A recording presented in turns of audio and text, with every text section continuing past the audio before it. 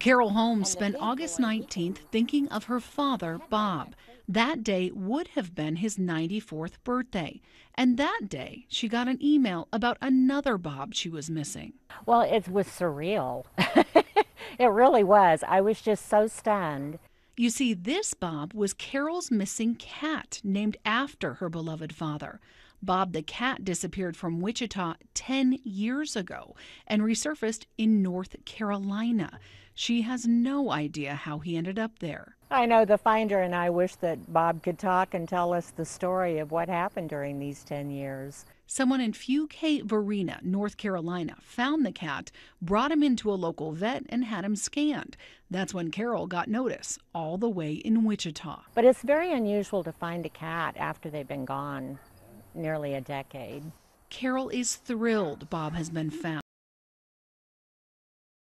Bob back to Kansas because, of course, there's no place like home.